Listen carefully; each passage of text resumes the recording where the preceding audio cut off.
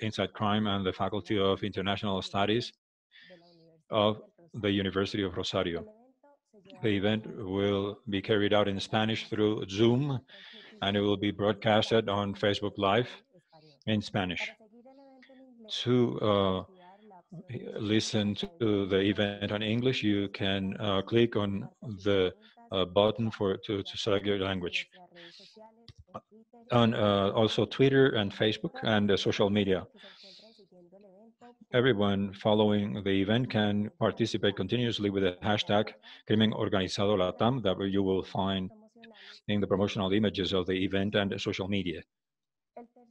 The third international seminar is made of 3 panels, which are available for the public through the same link of Zoom. The system is enabled so that you can enter, register, and live. I'll give the floor to the co-director of the Colombia Observation of Organized Crime, Arlene Thickner, and Jeremy McDermott.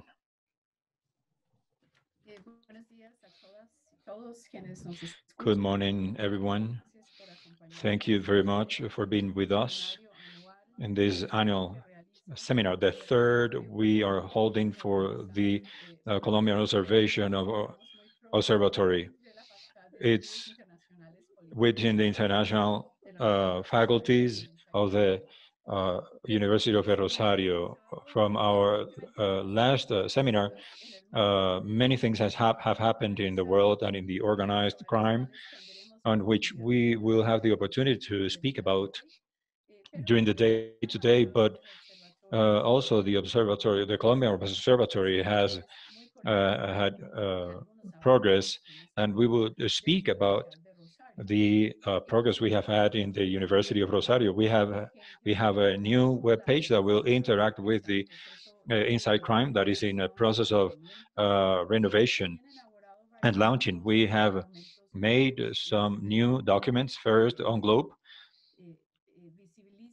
that monthly shows the thought of experts and different issues on organized crime, a series of work documents that go deeper academically in specific facets of the crime, drug dealing, and some other analysis and documents of a situation, all these with the help of a pool of students of research that kindly have joined us in the semester and in the future,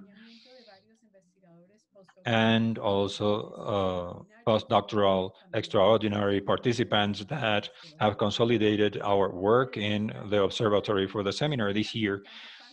It was easy and difficult at the same time to select the axes to speak about, at least the ones that are different from the organized crime affected by the pandemic. That will be analyzed in the third seminar today. So we have accepted to discuss 2 additional issues: the crisis in Venezuela and criminalization of Venezuela, and the environmental crimes to consider.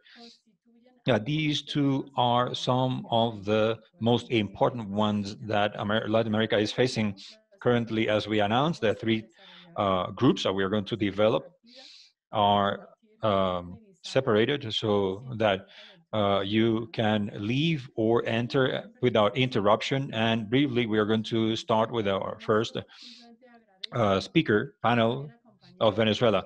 We appreciate you joining us today, and all these 3 years, I appreciate my partner, Jeremy McDermott, and I will give him the word now. Thank you very much. Thank you, Arlene. Welcome, everyone, to our conference on organized crime in the Americas. My name is Jerry McDermott, and with Steve Dogley, we are the directors of Inside Crime. We are sad that we will not see many of you face to face this year, but with all the announcements of vaccination, we will pray for the next year to come back to normal. It has been a difficult year for everyone, even for the organized crime. Inside crime has seen itself limited in the research, investigation of field due to the crisis. Since we cannot travel, we trust our local investigators spread in the region to reach to the primary sources and keep the information source for our analysis on the trends, criminal trends of the region. Despite all of that, it has been a historical year for Inside Crime. We hold our 10th anniversary, and now we count on 50 employees in the region. And in Europe, since we are looking to go deeper in the coverage and research and analysis of organized crime in the region. Gran agradecimiento a Olintecna y nuestros socios. Our appreciation to our partners of the University of Rosario. It's been a spectacular collaboration, and we hope it gets better in 2021. Enjoy the conference, and please send us your comments and questions in the Zoom. Thank you very much. Thank you very much, Jeremy and Arlene. So this is the agenda today at 9 up to 10:15 in the morning. We're going to have the first panel called Venezuela and the criminal entities at 11:15, and up to 12:30 we will have the second panel called environmental crimes at 4, and up to 5:15 we will carry out the third panel called the virus and criminal entities. 5:15 we will have the closing of the event. We remind you that in the end of each panel we will have a space for questions from the audience that you can ask through the chat in the Zoom platform or through our social media, Facebook and Twitter. To start our second panel, to the first panel, I'm sorry, we will start the first panel called Venezuela and the criminal entities. In the last years, the links have increased in between the organized crime and the different branches of power in Venezuela. The government of Nicolas Maduro has supported on income, criminal income, and marginalized groups. So it's worth asking if the actors that control the economies are becoming part of the structures of power. This panel will be moderated by Francine Jacom, Executive Director of the Venezuela Institute of Social Studies. This panel is made of Jeremy McDermott, Veronica Subillata, Wilfredo Cañizares, Nelson Bocananda. We appreciate Francine and the speakers, and we welcome the panel. We remind the participants that in the end we will have a Q&A session, so you can participate in the chat of the event or through Facebook and Twitter. To listen to the event in English, you can activate the globe icon in Zoom. Thank you very much. Welcome. Good morning. Very happy to be here.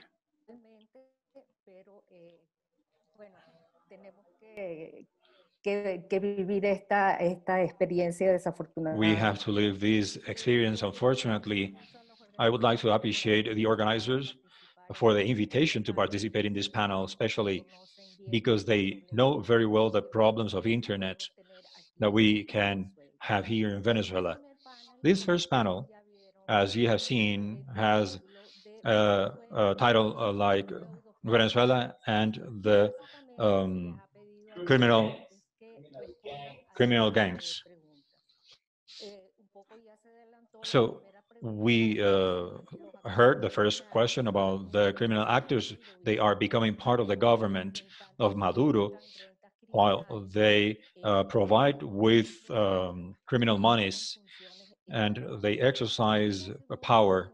The second question for the day to start the discussion is how these actors affect in the border and which are the dynamics, criminal dynamics.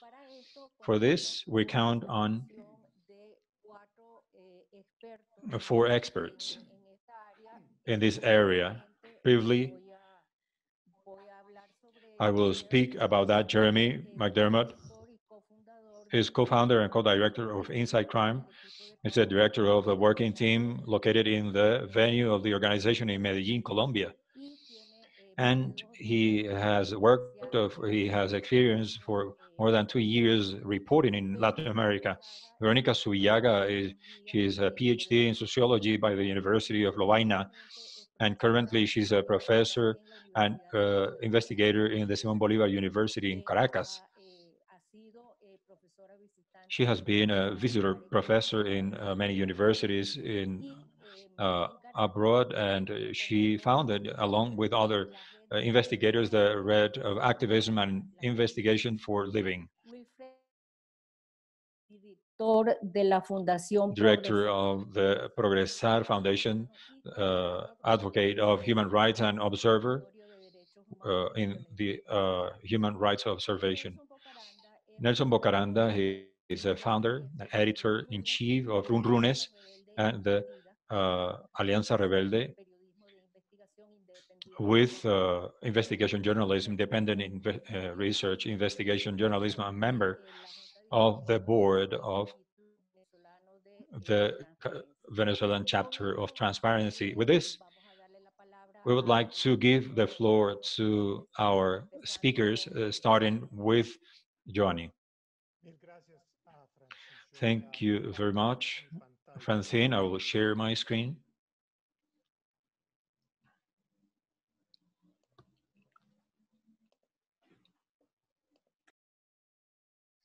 Listo. Espero que todos pueden ver eso. I hope all of you can see the screen. Pues Nicolás Maduro lleva 7 años en el Nicolas poder Maduro has been for 7 years in power. His government has been under sanctions from the United States since 2017. Nevertheless, he is still in power. presidiendo un estado In a fallido president con una of a failed state and a contracted economy, such conditions would have taken any president out, que ha mantenido but he has kept in charge, una building nueva a new estructura structure política of power en in Venezuela. Venezuela. Nexo A link, político political link that is que le criminal, permite that acceder allows him a to access criminal monies, fuerzas irregulares, use irregular paramilitares, tanto venezolanas forces and como paramilitary, colombianas, either para Venezuelan mantener and el Colombian, to control keep the territorial territorial y control reprimir protestas and y uh, oposición. clash Ha against the creado una opposition. He serie has de created a criminales series of organizadas. criminal gangs in the country. ¿Qué entendemos por But criminales what do we organizadas? understand by criminal gangs? Hay enclaves criminales en geográficos There países are y criminal geográficos territorios spaces and geographical spaces in Latin America where the government sin ninguna has protección. no Esto se presence hace or little controlando presence, and the criminal control these territories, a menudo asumiendo algunos uh, roles estatales assuming como state roles seguridad, like puesto de control, security, extorsión charge e incluso administrar taxes, justicia.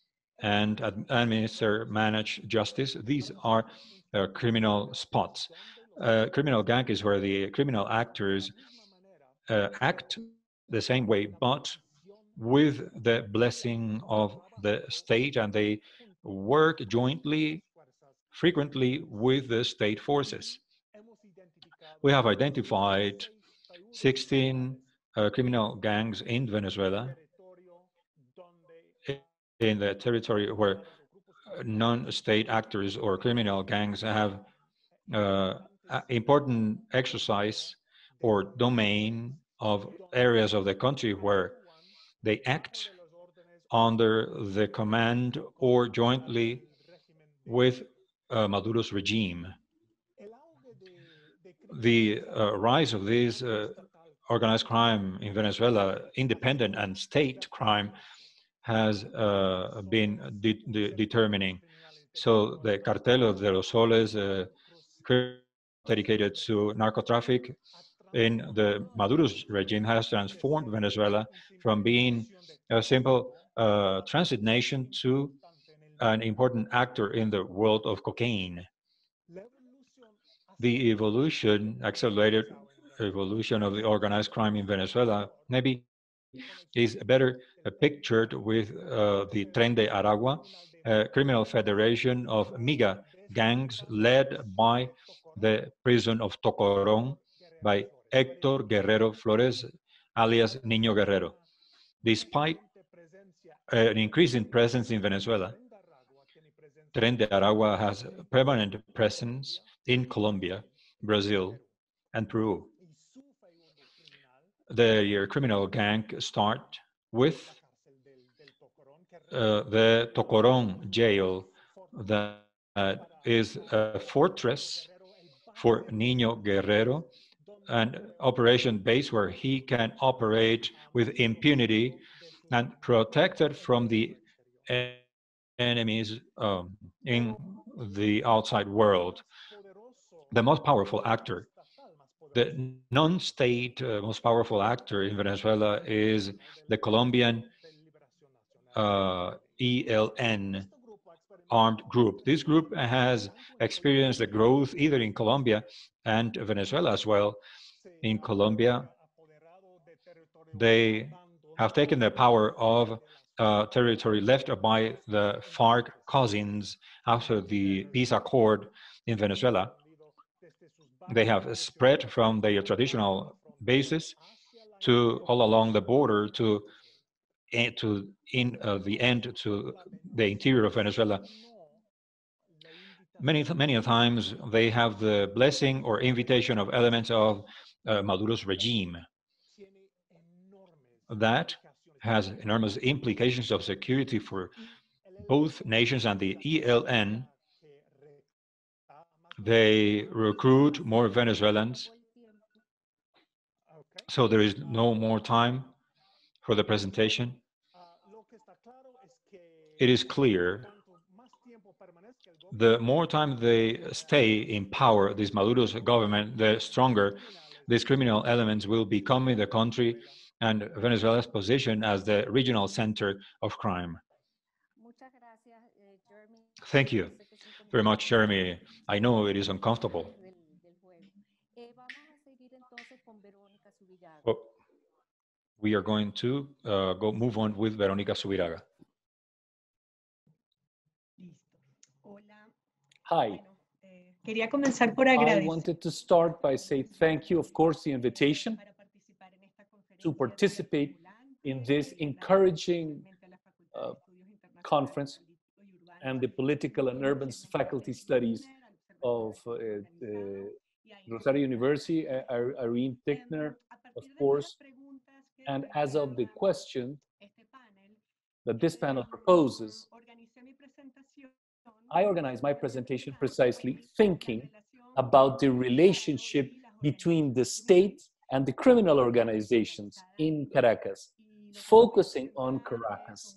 And I wanted to just share some thoughts that are in the midst of developing through this research that we're doing currently through remote means, or sometimes with face-to-face meeting, keeping, of course, biosafety rules. So I wanted to start with a perception, a view, which is the decrease of violent deaths in the country. And it's also because of this official statistics of the Ministry of the Interior and of Justice, as well as the statistics presented by the Lab of Social Sciences led by Roberto Vicente. There is a decrease of homicides in the country. In 2017, we had 14,000 murders. In 2019, 5,500. So why the decrease? Of course, there have not been any public policy to face this situation. So how does one explain this decrease in homicide?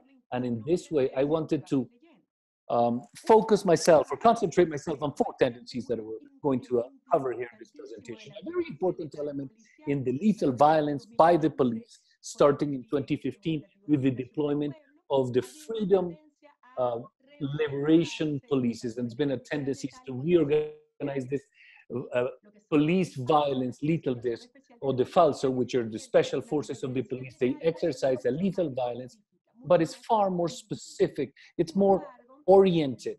However, we have the decrease of resistance to authorities that they include, especially deaths performed by the authorities of 4,800 in 2017 to 3,400 in 2019. However, if in 2017 these deaths represented about 25% of violent death, in 2019 they represented 52% of violent deaths. So in other words, it means that currently the special forces of the police constitute a fundamental player in the lethal action.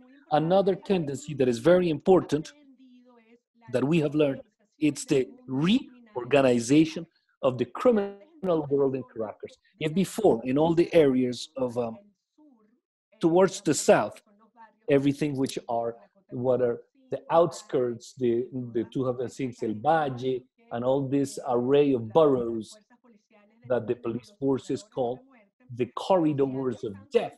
If before they were constituted by little gangs that had fights among themselves, today they have become a block, an alliance block, and they constitute a very large gang that's very well constituted by about 300 members, by a clear work division, even with sections of accountants, people destined for relationships, improve the community, that on the one hand. Another tendency that we have observed is precisely the association between state agents with the organized armed groups to guarantee the governance and the order in areas of difficult access. Here we have, as Jeremy would be mentioning, a whole array of armed players that the state has this different types of relationship with it. They have the criminal gangs, as I said, with which the state, as of the year 2017, uh, had some agreement, some alliances to guarantee local security. Then we have the collectives, but the collectives is a very, very diffuse one. There are some collectives that we can call them insurgents with a very ideological discourse defending the revolution, strongly armed, implied in illicit economies like racketeering to merchants, food distribution. Then we have other collectives that we could classify them more as vigilantes, and they're actually fighting against crime, like three roots or tres raíces, and they wish to collaborate with sectors of the police, like the spies. So in other words, the board of a collective like three roots or tres raíces, it is intrinsically tied to a special division of the police. I know I'm running out of time. I'm going to go to the fourth and last tendency, which is, as a matter of fact, is actually controlling the people.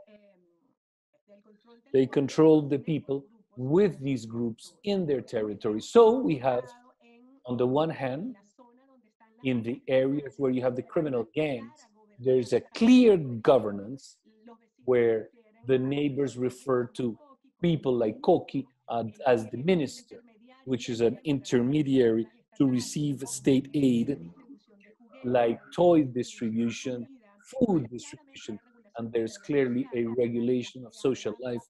People speak of the gang as the tribunal.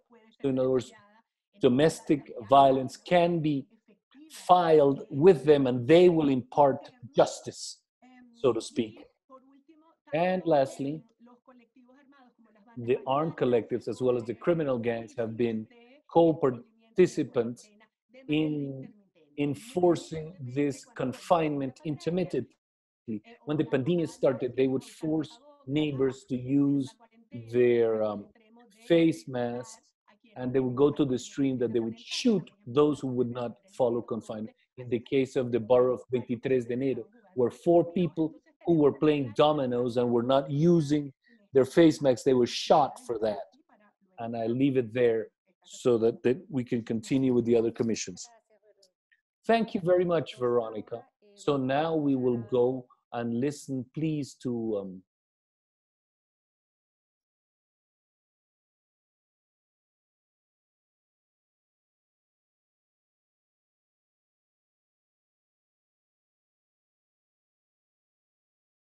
Wilfredo, tienes el micrófono apagado. Wilfredo, you have your mic off. I had not listened. Okay, thank you very much. Buenos días a todos. Good morning, everyone.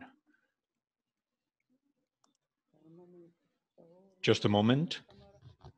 So, thank you very much for the invitation to the University of Rosario, Inside Crime. Thank you very much. Thank you, our colleagues. I believe that mainly, specifically regarding the border, there hasn't been, there is no, and there will not be an effective control on behalf of the Colombian authorities and the Venezuelan authorities. Historically, it has happened, for example, from the Observatory of Human Rights, we monitor from the 90s situations of permanent criminality. Likewise, we have found presence of the ELN all along the border since the end of the decade of the 70s. The presence. Hello, he says.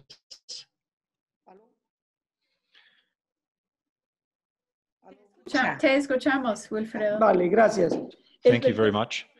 So regarding the presence of narco-traffic, we have found that since midst of the decade of the 80s, when the cartel of the North of Valley starts using the route of Venezuela through fictitious export of orange in Cucuta, likewise the presence of the different guerrillas since the beginning of the decade of the 80s, and after that, later, the paramilitary.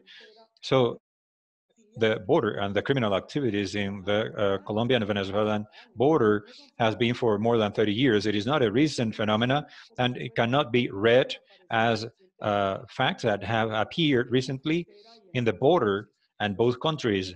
The second I'd like to point out is that all these illegal structures, criminal structures that generate violence in the border are Colombian structures, the paramilitarism, guerrillas, narco-traffic, the government called criminal gangs, and gangs following the paramilitarism. They generate violence. Those are Colombian groups that continue using the Venezuelan territory to accomplish their objectives. Now, since 2015, for us, it is an important point. Why? It is the closing of the decision on the border, the migration crisis. So here, what we see in the last 5 years is what we have called criminal anarchy. Not only these structures, criminal structures are present, and they have spread the presence in the territory, but there have appeared new ones. We didn't know 10 years ago of the presence of local gangs, that is the border. Those gangs belong to the department, some of the cities of in Cucuta with organized structures and levels of violence generation without precedents. So what we want to point out is it is important to see the context of violence that is taking place and all these criminal phenomena that my colleagues have pointed out, because regarding criminality, violence, illegality doesn't come from nothing. We have processes that we have called the institutional absence of the Colombian border. And we from Progresar Foundation, a couple of years ago, we checked out the accord signed between the governments of Venezuela and Colombia in the last 40 years. We didn't find any, not one accord that takes into account the situation of the border in terms, social terms, economic terms, and security terms. We didn't find any agreement. They took into account the inhabitants of the border. Any space we found of high level created by both countries where there was a participation of the citizens of the border, where we stated the border we dreamt of and the government we wanted. I want to close by pointing out that the responsibility of what's going on in our border is this criminal anarchy, these illegal monies generated by a border in the hands of the criminals, it's responsibility of an absence of a serious policy of borders, either from Caracas and Bogota as well.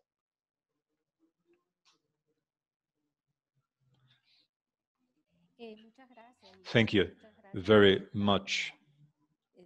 And thank you also for respecting time. So, So now let's listen to Nelson, and then we're going to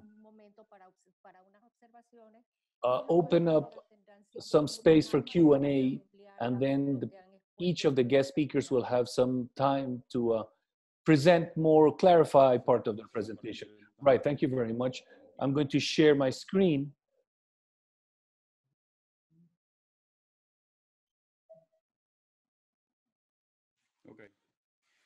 Bueno, muchísimas gracias por la invitación. So thank you very much for the invitation. I'm going to go quickly through some slides about those illicit economies that are generating the greatest profits, and we're going to be making a bit of emphasis on what has to do with the border states. So the first is the increase of people trafficking, and especially in the Caribbean coast towards Curacao and Aruba and towards Trinidad and Tobago, passing out through the Delta and Sucre, and this is not foreign to the borders of Colombia, the northern part of Zulia and the part of Táchira. Also, we have a part of Apure in people trafficking per se, as such, and lower in Bolivar with Brazil, that we're going to see in all the slides because of the illegal activity of illegal mining with the garimpeiros in Brazil, and the criminal gangs that have actually resulted there. Another important thing is the gasoline traffic. It has had a strong sort of setback in the influx in terms of gasoline to the country. Before we had an extraction one, there's now the price, the hike in this matter has actually made it that now it changes thoroughly as to what is the tide of how smuggling flows, and now it goes back to front from Colombia into Venezuela. After that, we have those blue circles that you see there. It's liquid gas.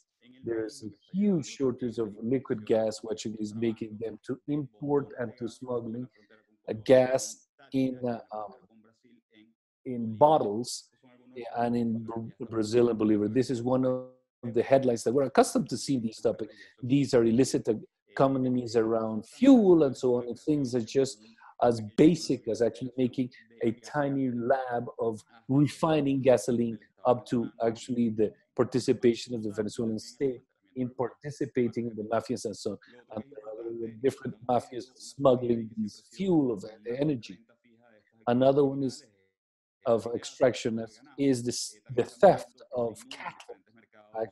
Actually, they inundate several border markets with smuggling of beef, whether they are good or not. The cattle is actually raised in Venezuela and crosses the border without being marked. And once they get into the border, it's marked as if it was Colombian, and then it goes to their slaughter. Then we have dairy products as well for so many years, because in Venezuela we have a price control for dairy, and since it's not like that in Colombia, well, they're sold, they get their value to be sold in Colombia. Another thing is the mineral extraction that has been taking. They're all illegal mining. We have iron through the Delta towards Trinidad and Tobago, aluminum and copper through Sucre, junk, steel from Carabobo actually is come there. It goes pregnant, is so they're called, because they have some junk metal with drugs and so on. Another product that we need to ship out in Falcon, you have aluminum and copper that goes to Aruba and Curacao, and in the border coltan and junk through Apure, and in the Táchira they're smuggling through. It's the same holds true for gold that comes from certain mines that you have in Merida, and sometimes is actually exploited backwards. You have to understand that some of these criminal structures have understand that the government is paying these criminal structure for that gold ends up being at the border, and then it's exchanged in Cucuta by transfer, whether in dollars or in any other type of currency abroad. So since the gold is being shipped out, to Aruba, Curacao, San Vincent, and the Grenadines, then to be as a stepping stone for international commerce. There's Trinidad and Tobago, they use it there because they use the rivers throughout the Orinoco actually up to the Caribbean, and there they get to Trinidad and Tobago. Weapons smuggling has been another fundamental increase now in as far as the tendencies of this year. Last year, they were having weapons imports, and you have had now the amount there, and there is a power struggle to controlling weapons smuggling. It's actually from Falcon to the Dutch Caribbean to Trinidad and Tobago. There's another interesting market there we have in Monaga and Zulia, and we're seeing in San Cristobal as well, to traffic or to smuggle weapons and Roraima towards Brazil. Here we have an interesting case, which is the case of Maloca. It's an aircraft with Venezuelan license. It had not bought legally, and it had weapons there to be brought here to Venezuela. And there was some munition that was coming in a container in Puerto Cabello. And one of the images that you have there on the red table, where you also had weapons in that container, and it was seized. Another interesting factor, and no less important, is the smuggling of cocoa. They are taking it out of the province of Sucre and of Táchira, and they have found there in Holland, and they've looked at the denomination of origin of the cocoa, and they have actually passed it there from any other country. So I think it's important that we see the province of Táchira as a case study. These were the flows of merchandise, all smuggled, gasoline, drugs, gas, and food into Venezuela. And from Venezuela, you have people trafficking, weapons, cocoa, and cattle. And each one of these circles is kind of the size of the market. And we've actually tried to map in the province of Táchira. These are relative sizes. Around that circle that you see of Táchira, you have irregular groups that have the greatest presence there, especially the ELN that is actively participating in each one of these illicit activities. We estimate that there are about 1,500 troops of the ELN only in Táchira controlling all these illegal activities that government is carrying out.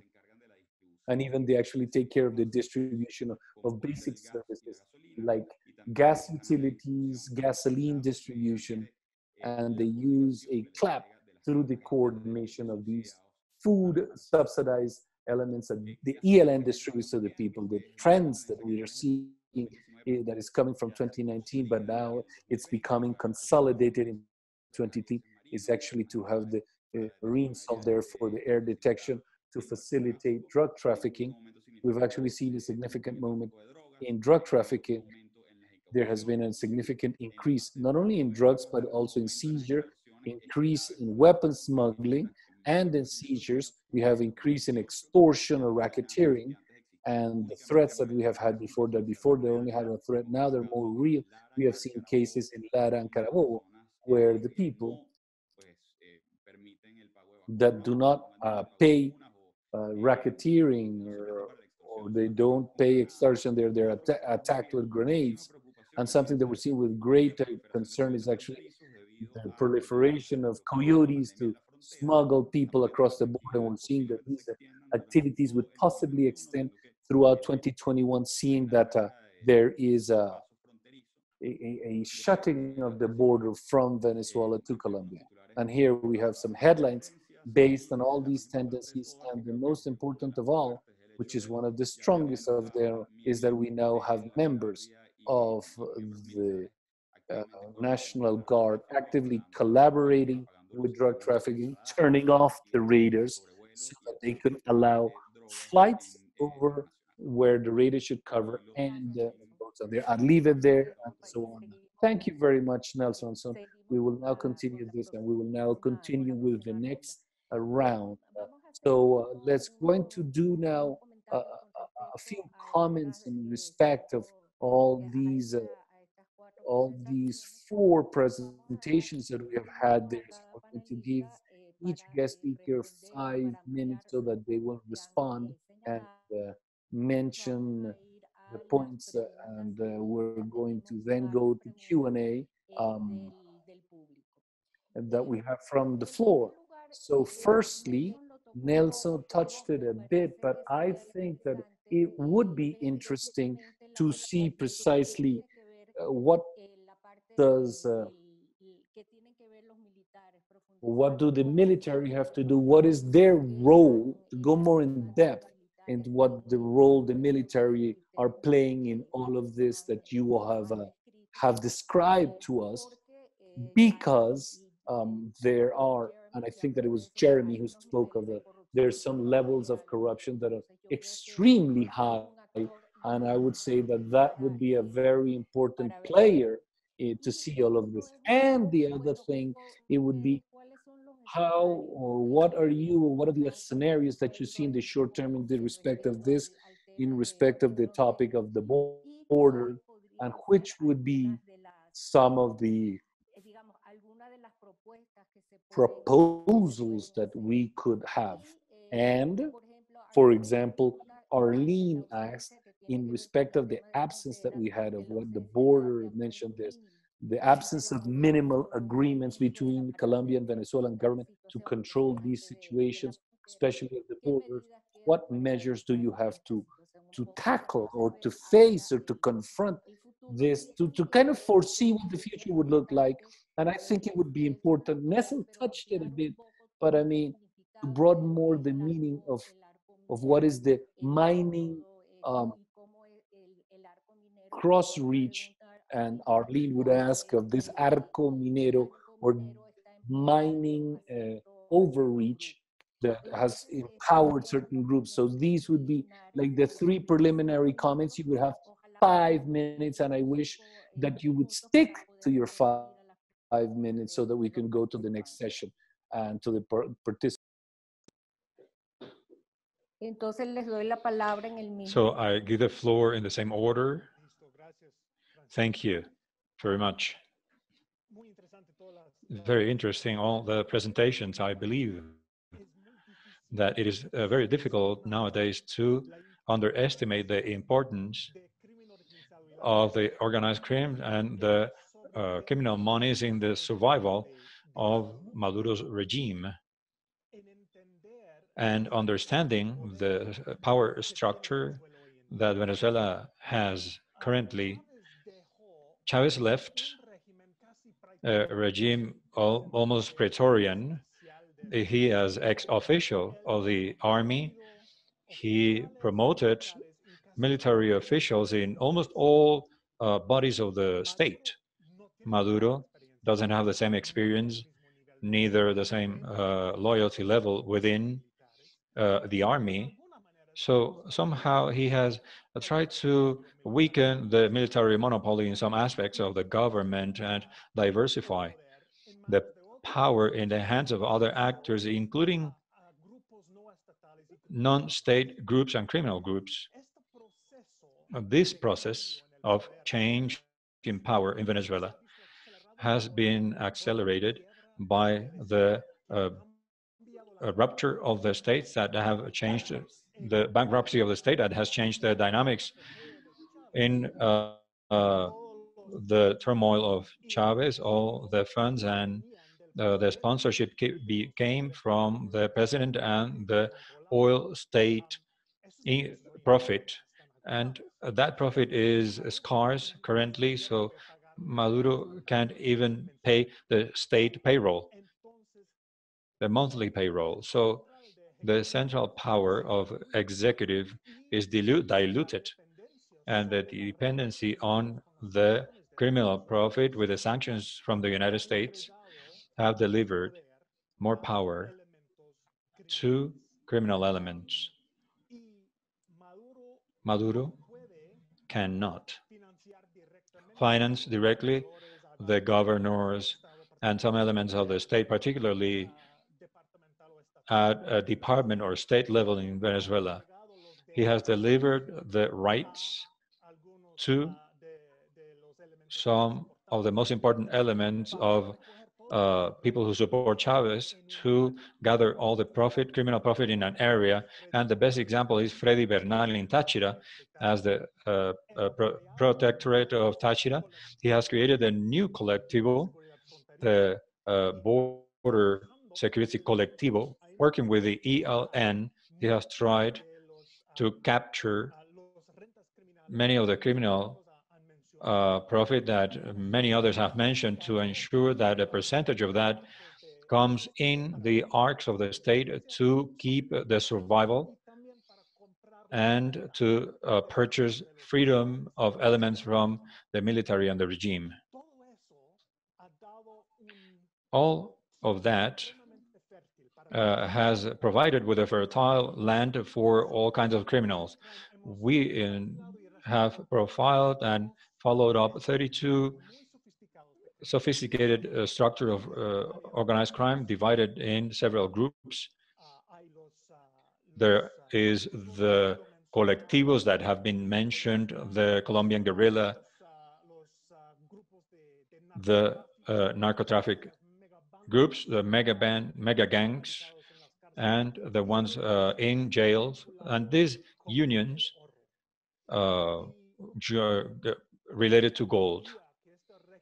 Every time this regime goes on, every day the sanctions minimize the legal income of the Venezuelan state.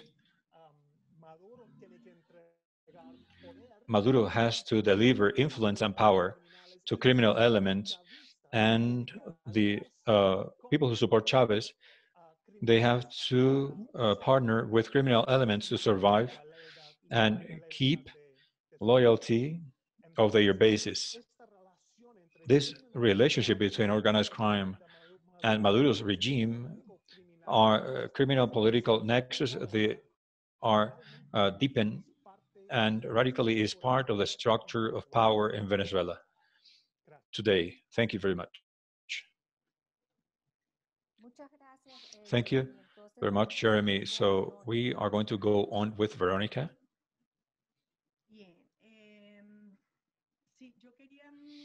I wanted to point out that in 2015,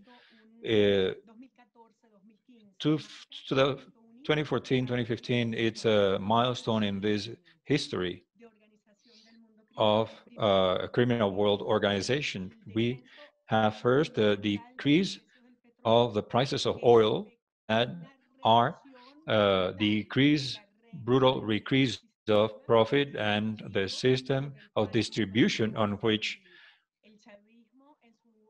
Chavismo was based in the previous period. So then in 2015, there is the launch of the freedom operations of the people, the ONP, to control the discomfort and this world that was becoming visible. In 2015, we have a peak of crime like kidnapping,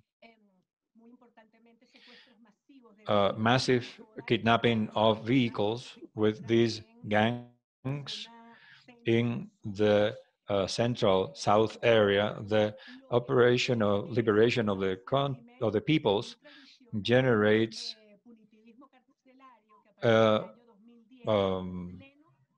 jail punity in a context of police reform. They launched parallelly the BDICE operation in 2010 that generates the massive jail and generates a creation of the jail gangs that are organized. But since 2015, the OLP, the Operation of Liberation for the Peoples, that generates the alliance of the criminal world. At the same time, we need to take into account that we are speaking about a state that is profoundly fragmented.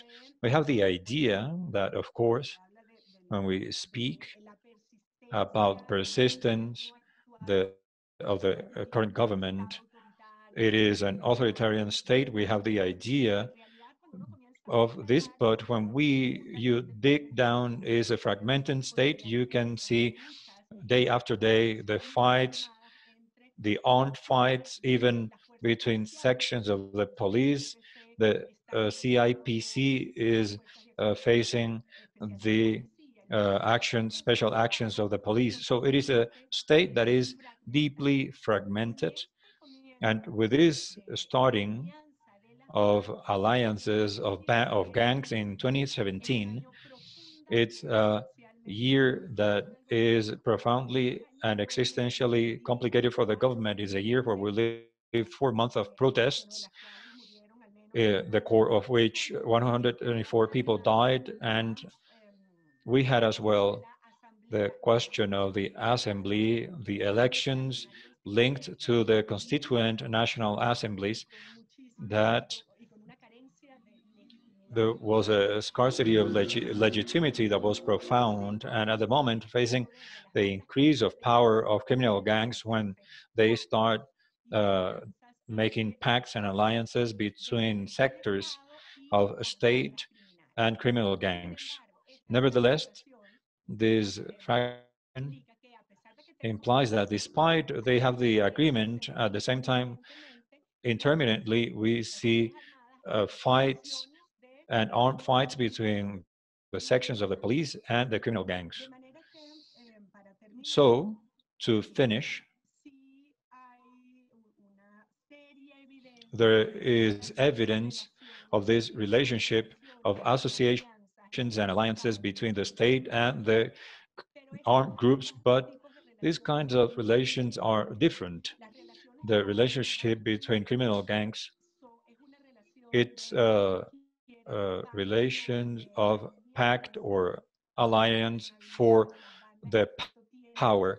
Gangs have contact with intermediate-based organizations like the community councils and the group that distribute food, but there is the criminal gangs haven't penetrated the state. Those are different actors and they act in alliances. Other kind of relationship, other history is with some kinds of colectivos. There are the most traditional colectivos, the strongest ones, like for example, La Quiebrita, Alexis Vives, for these kinds of colectivos, there is clear relationship of collaboration. There is something in Venezuela that is important. It's about food in a country where, according to the works of the University Católica Andrés Bellos, 90% of the population have difficulty to access food.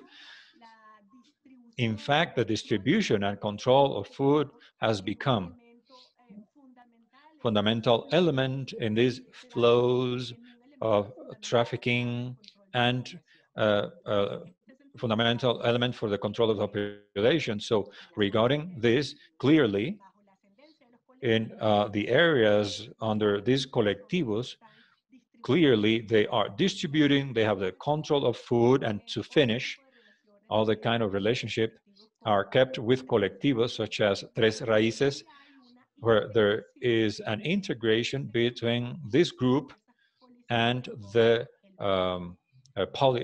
police. Thank you very much, Veronica. So, yes, I have connection again, internet connection again. So, Wilfredo, please, for you to answer to the questions. Thank you very much. We have found that in the last 30 years, the condition of the border has a direct relationship with the appointment of the increase of violence, criminality, and the armed conflict in Colombia. So even we notice the periods, for example, where we have signed peace accords, like the two last ones in 2014 with the disarmed of the Catatumbo bloc of the Autodefensas Unidas de Colombia, or 2016 with FARC. So even those moments have been reflected in the criminality dynamics in the border. They have had important decrease, but with the rearm of the successors group, we see the kind of criminality and violence. I say this because we have found that 421 kilometers of the north of Santander with the border in Venezuela, we have found that they operate 12 armed illegal structures that exercise territorial control and social control and capture of illegal profit that generated 22 illegal activities practiced in the north of Santander border in Venezuela, with Venezuela. As previously we have heard, all these crimes that operate in Venezuela, in the border, they have operated historically in the region. In 2015, the closing of the border and the migration crisis empowers the criminal structures like the network of people trafficking or illicit trafficking. But historically, we have lived that here in the border, but we always see that in a sense from Colombia to Venezuela. The migration crisis marks a milestone that it is from Venezuela to Colombia. Secondly, I'd like to draw your attention surrounding the issue of the corruption that generates these structures and criminal activities that operate with impunity in both sides of the border. We have binational corruption. The public powers on both sides of the border live with the crime. They are accomplices of violence and they profit from the legal profit. So we need to pay everyone on the other side of the border in Venezuela, and we need to pay everyone on the other side of the Colombian border. So here, corruption is not different, doesn't have any ideology or nationality. We don't know what's worse, if the public officials in Venezuela or the public officials in Colombia. Third, I'd like to point out how in the cities, in the region in general, there is an increase to answer the question about the scenarios. We have seen an increase of a movement of pressure towards the national Colombian government to open the border. We have insisted in some spaces where we have been that it is not enough to open only the border. It is necessary to take measures towards stopping criminality in the border. This has to do with this criminality, since those are criminal structures that have been for decades, they spread, they shrink, they have peaks and drops according to the decisions they make in Venezuela or made in Colombia, or the criminal dynamics, like the decision of the ELN to have hegemony control in the border, total control of the border in the north of Santander, Venezuela, has led them to clash against the Rastrojos or the Gaitanistas. So to finish, what has been forecasted in the region is the need to recover a minimum of dialogue with the Venezuelan government. There is no possibility that we recover the border from the hands of the criminal hands if we have the scenarios of zero dialogue and debate between the governments. Thank you very much, Wilfredo. I believe that Francina's connection, we lost Francine's connection, so I'm going to interact while she recovers the connection. I will give the floor to Nelson. Thank you, Arlene. Well, to answer some of the questions in the chat, first about the police and military structure of the state. It is obviously all the illicit communities and these economies exist and they work thanks to the participation or omission from the state. We need to be clear saying that the force of state is applied only when there is state groups out of the business of these illicit economies. They asked about the destination of the arms in Venezuela. We know there was an exchange of guns between the PCC of Brazil and Tren de Aragua in the Brazilian border. The guns of Venezuela come from military, the military and the police. Those guns, we don't know the destination in Colombia. We have been monitoring the flow of guns, war guns considered here in Venezuela like R-15, assault automatic guns in the border but still we are not clear the final destination of these guns in Colombia. And somebody asked about the specialization of armed groups in works and criminal economies. Particular, there are groups that are specialized. We had a long time ago the routes they used, the ELN and FARC to transport drug from the Colombian border to the Caribbean border in Venezuela. The same routes used now on uh, the watch of these armed groups and other criminal structures that are smaller to be able to smuggle with minerals. Mainly, we have seen how the ELN and FARC they deliver support to move the minerals through the roads they had established. I don't. Let me just check out the questions a little bit more. Here they speak about a statement on the Dutch Caribbean. We speak about Aruba and Curacao, the commercial exchange, trade exchange of illicit mining from mines, or there is a phenomenon that is the uh, stealing of cables and uh, material. This is illegal, and from small fishing boats that are loaded of cable, copper, aluminum that is smuggled illegally to Aruba and Curacao. And after that is sold to international markets. Some cases we have established a connection with young sales to China, where they sell, they buy, purchase these minerals, copper, aluminum. I am missing another one, copper, aluminum, and iron in junk, but I will just check that out for a concrete answer. Arlene, I will answer some of the questions in the chat because we have broad topics. It is difficult to answer that in only one answer. Fortunately, with our surgical handling of time, we have a lot of time to take the rest of questions from our attendees. I'll try to organize some of them and give the floor to the ones who would like to answer them.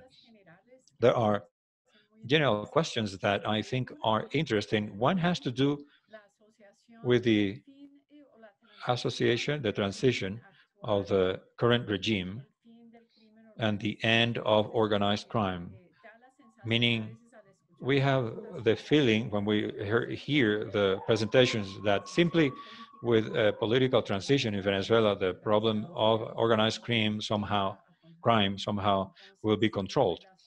So the relationship between the change of regime and the mitigation of organized crime, how you see that, it is a question. Another one has to do with the accomplice of the government of the countries to which all the different smuggling is shared to. So we speak in general about a situation of institutional weakness in Venezuela and Colombia. We could have the same statement about most of the other countries that are involved in these networks that Nelson has described. So if there is any evidence on accomplice and high degree of corruption in these places, that would be a second question. And a third question, I will leave it there for another round, has to do with proof, evidence of presence of criminal Mexican gangs from Raúl Benítez, Mexico, in the border between Venezuela and Colombia. I will leave you to choose who would like, maybe you, Nelson, You have the floor first, and then I go back to Jeremy. Then I have a specific question for Veronica for the next round, specifically the change of the policy and criminal groups. Venezuela has to undergo a reinstitutionalization process. Here, the intermission in this illicit economy of military gangs and police groups makes it proliferate and be profitable, and they operate with the blessing of the government. So if there is a change of regime, political change, you have to reinstitutionalize military forces. You would have to Venezuela to be able to have a new police structure that inspires respect through effective public policies to try to dismantle these illegal policies. So we do not believe this is going to happen overnight. Speaking to specialists regarding this, they say in the best of cases that everything squares up perfectly, efficiently. In a minimum of 6 months, there will be a change in the first institutions of the country. We don't trust in these periods. I think it is an overestimation in the capability of change that is so fast. We feel that not everybody, with the main players, political players of the country, they are not clear on the magnitude of these criminal structures and the magnitude of the criminal economies which finance these groups. Of course, a change would change a little bit the base of the criminal structures, not completely. They would stop operating with the support of the uh, state. They would be more covered, less public, less known, like they are doing now. Veronica, I'd like to ask you if there's anything that you would like to add to that question in particular. Yes, no doubt. I appreciate the question because it is true that we did a diagnosis of the situation and it is necessary to think of the solution. We, some scholars, journalists, researchers, activists, we think of and we advocate for the need to start to get ready for transitional justice processes in our country. That implies accompanying fundamental international accompaniment to deploy the program with impartiality of a serious investigation of crimes. But not only since 1999, we need a long-term view to think and debate on the origin of the political conflict in Venezuela in 1958 could be a good date, 1989 with the Caracazo, an important date, but no question. To start a process to look for the truth supported by the institution, as Nelson said, to modify and transform the institution and, of course, the police. Some changes that we have in the horizon is how, like in Salvador, there was the cease of war, but the organized crime continued to spread. So regarding this, it is urgent to start dialogue processes and profound conversations inspired by the Colombian model when we think of all the fine architecture of restoration justice in the framework of peace accords. Jerry, I'll give you the floor, but I'll add to these questions an additional one that is linked to the question on transition. And the question is about if there is a scenario in which the organized crime could stop depending on Maduro and look for the transition aimed at making up different leaders with the absence of the regime, just to add to the mix of all the questions I launched. I believe that we need to think of the nature of the regime, the change of regime. We have had some examples of the attempt of assassinating Maduro with Gideon operation. We need to remind that in the last 20 years, the Venezuelans have been bombarded with propaganda saying the gringos want to steal the oil. So I believe that there is a real threat of Bolivarian resistance if there is a sudden change of government or you see the hand of the United States in that. For me, that is the worst of all the scenarios. The worst, even the current conditions. After living for 20 years in Colombia, I have seen how difficult it is to finish a civil conflict and how easy it is for the organized crime to use the political facade to camouflage their activities and use the ideology to recruit, protect their business, etc., etc. When we saw the groups that have are the advocates of the Bolivarian regime and Maduro's regime, how the, like colectivos and ELN statements and the guerrilla, the Fuerzas de Liberación Bolivarianas, there is a possible alliance of some of these groups that could provide resistance or Bolivarian insurgents. The organized crime wants to feed that scenario, like we have had in Colombia, because it is the best. If they cannot control the state the way they are controlling the state at the moment, the second option is to create a conflict where they can operate without much impunities, with impunity. So about the Mexicans, we haven't seen permanent presence, but there are buyers, intermediary from Mexican group trying to ensure loads, shipments, and the flow of cocaine towards Mexico and their main market in the United States. Thank you very much. Thank you, Jeremy. Wilfredo, would you like to add any comment? And I will add another question for you to add to your answer.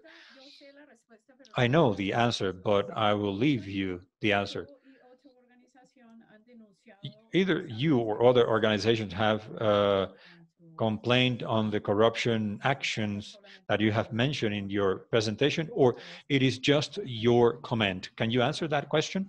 Thank you, Arlene. Yes, we have even gone beyond. We have proposed the national government to intervene the Metropolitan Police and intervene in general the public force in our department because of the corruption levels. Many of the scenarios that we participate of interinstitutional debate, we see the topics, but the cases.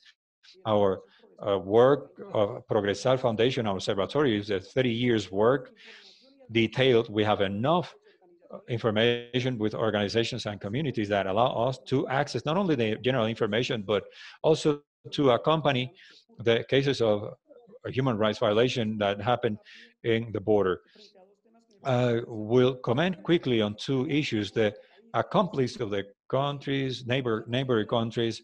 What I believe is personally that at least in the last two governments, half of the government Santos, what has happened in Duque's government, there is no will to recover the border. I believe the current government is interested that the criminal anarchy, the violent anarchy, all those activities and criminal structures operate in the border, because this is a government, and I want to finish here, not to involve the political issue of Colombia. This is a Colombia supported by the enemy of terrorism and war and narco-traffic, and they are interested in the anarchy that we have now in the border to sustain this political discourse. The third point I wanted to touch upon is the presence of Mexican people in the territory in 2012.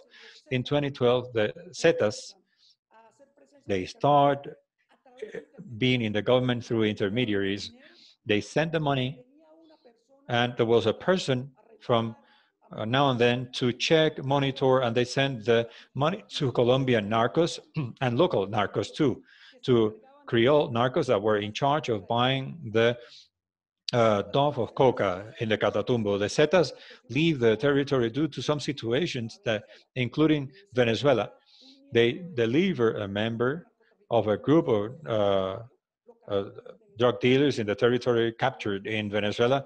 It is set free and delivered to the DEA, and it generates a flee in the region. But in 2018, we have the presence of the cartel de Sinaloa, and Sinaloa changes the handling of the Zetas because there was problem how the Zetas handled the business. They lost money. The coca dove and the stuff was bad quality, it was delayed. So the Sinaloa cartel sends people from Sinaloa here to the north of Santander. And what happened in last year is the presence of the cartel of Jalisco, New Generation.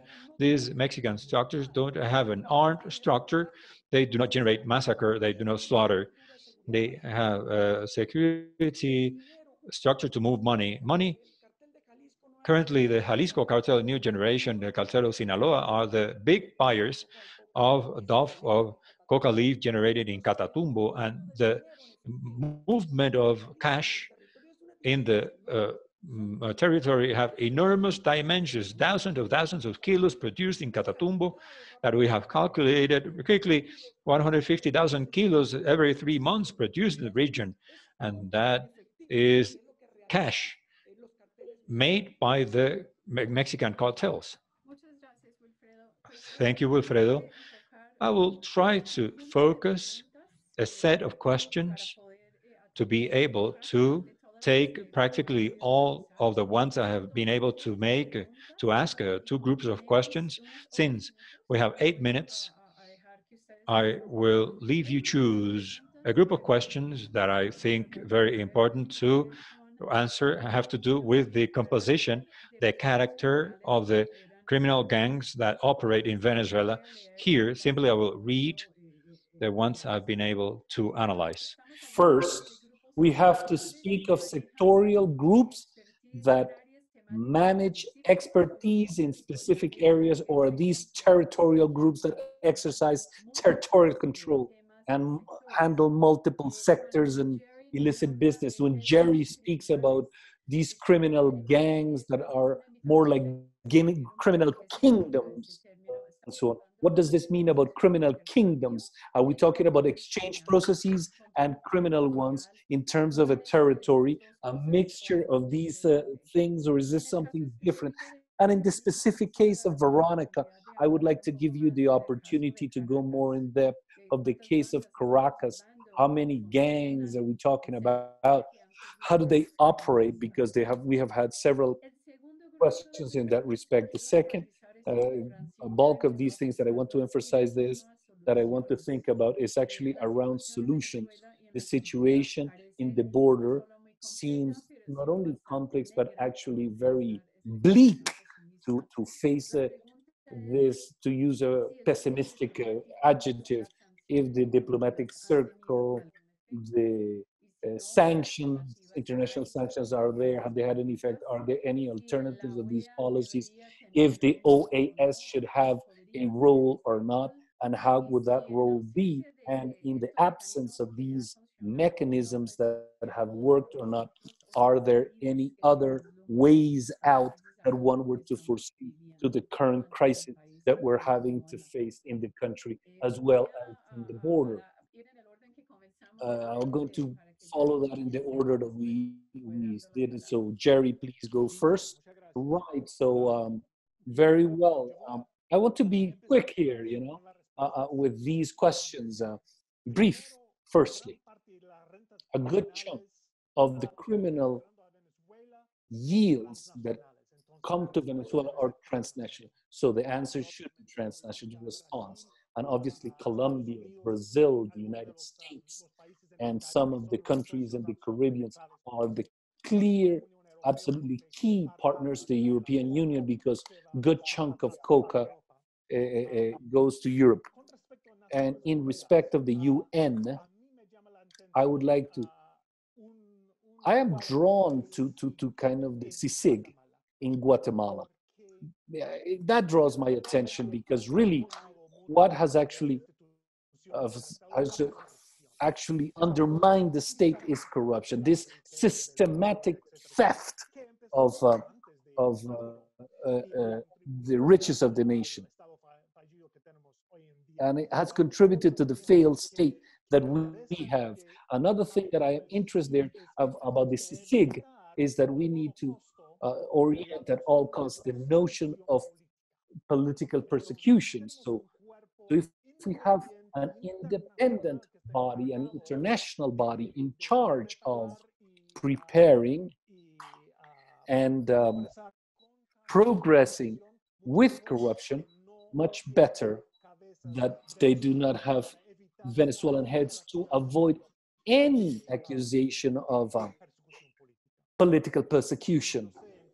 And I know that in any new government, that's going to be a very sensitive element. In respect of the composition and the characterization of these organized crime trades, in respect of this, these criminal gangs are actually territorial gangs that they have some influence of municipality or the train of Aragua, the ELN and the FARC that actually has present in many Venezuelan states. And also there we have to divide between the ones that actually are specialized in some type of crime, drug trafficking, smuggling, extortion, and the ones that are independent, who are acting within the Venezuelan state, like the cartel of the top brass that we have to be in Chavez. So the only thing that we can say is that never have we seen in Latin America a growth of organized crime that has been so fast that we have seen in the last 20 years in Venezuela, that before they did not have organized crime. All organized crime was Colombian. So now we have Venezuelan groups that are transnational groups. And we believe that if they continue in this way, in the next 5 years, we're going to have within the criminal power, next to the Colombians, Brazilians, and Mexicans, Venezuelan criminal gang groups. Thank you very much, Jerry. Veronica? Right, so I'm going to answer these questions about criminal gangs in Caracas and concentrating in this big band that is there from the center towards the entire periphery in the southland that is called the Coqui gang, or the corridors of death that is so called. The information there by consensus is that we have around some 300 men or troops that are divided in 36 different sectors. So each, there are 3 large leaders, but the gangs are sector by sector. And there has been this huge alliance, paradoxically, with other military operations. What they did is generate, or a great alliance between the different gangs to face and answer to the war declared by the state since the year 2015. On the other hand, definitely it's a territorial control, but there is an array of criminal activities that vary between illicit and illicit ones. For example, a collective one like Alexi Vida has activities of bakeries. They have greenhouses, the cultural group of women, that they organize activities with women. They have a discourse and a doctrine of left and supporting government, but at the same time, they have an armed group and they have criminal activities such as the food control, extortion, casinos. There's a whole set of activities that go between the legal and illegal there. Clearly, three roots there, very important ones of the group that are tied to the police, and they participate jointly in the military operations of the FARES, specifically in killing Oscar Perez. That is filmed the entire event, but there are three roots that they actually have a control that is very rooted in what is food distribution, for example. The clap bags, which is the fundamental policy to distribute food, they receive them that distribute certain products amongst the street salespeople. What they get food bags with very little resources. And I'll stop there to respect. And thank you very much here. And then we have the time that it's not a problem that if we extend ourselves a couple of few minutes to be able to hand over the mic to Nelson and Wilfredo. I'm going to give it to Nelson because I see that he has his mic disactivated. Yes, very quickly to touch a bit of touching of Jeremy said, criminal structure we're seeing here in Venezuela. It is a phenomenon that also dates very recently intensified in the same structure that proved to be effective in controlling prisons. We see that those are the ones that were created in the Paranato. These interjail ones of power were teaching the criminal gangs that as soon as they spin-offs of these jails to the society of the newly inserted, they continue with the criminal activity and they broaden the control areas and their activities of the jails to other sectors.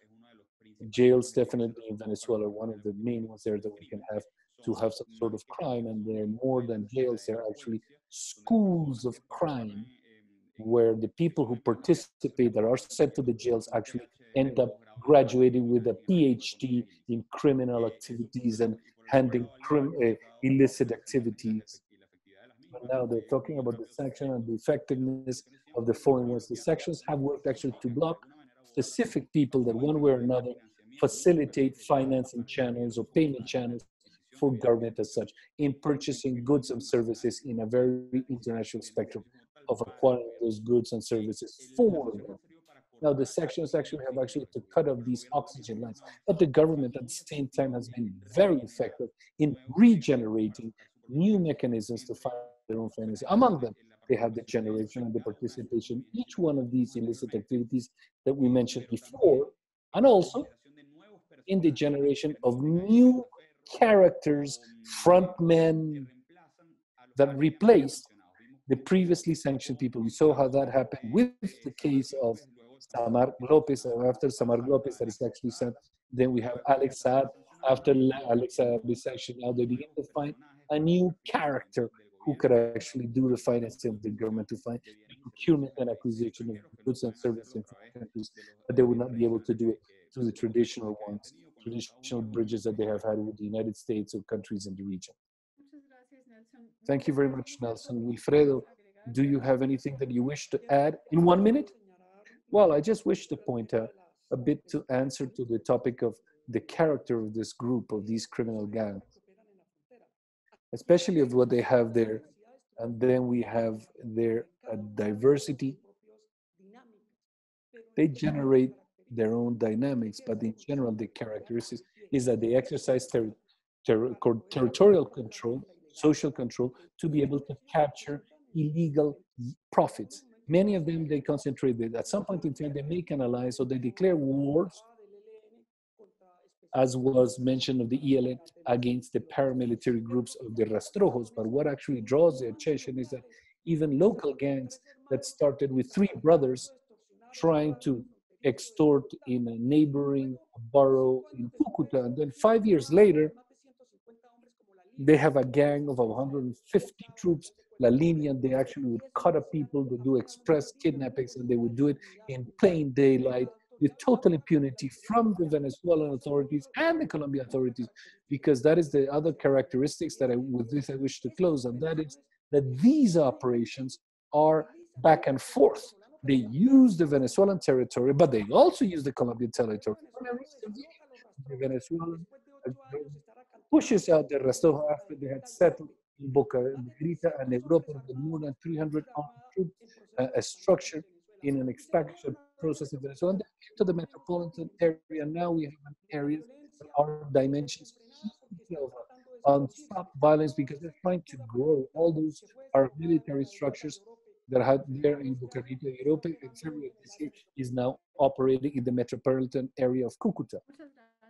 Right, thank you very much, Wilfredo. And with this, I think that we will be closing our first very interesting and worrisome panel about the case of Venezuela. And there are several questions that have been unanswered that we will invite you to continue in the next tables that discussion tables because in the measure that they progress, we will service them, especially in the final discussion about the general affectation of the organized crime due to the pandemic of COVID-19. And before we actually say goodbye, I want to be thankful to Grancintio that had some connectivity issues and he left without knowing, and Jeremy, Veronica, Wilfredo, and Nelson for their participation in this table. And I would like to invite all of those who are connected to continue with us at 11:15, where we will start the next working table about environmental crimes and drug traffic. And simply just to say that if you maintain to remain connected, you may do so without any problem.